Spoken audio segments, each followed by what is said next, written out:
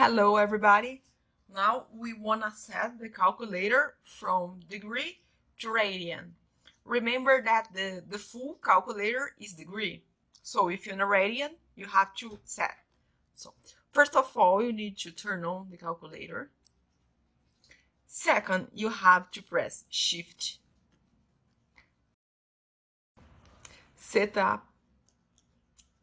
Here the options. You have to press 2 angle unit. So the options are degree, radian, gradient. In this case, 2 of radian.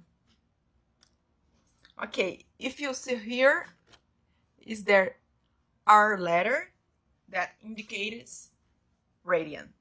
If you want to come back to degree, you have to press Shift, Setup, angle unit 1.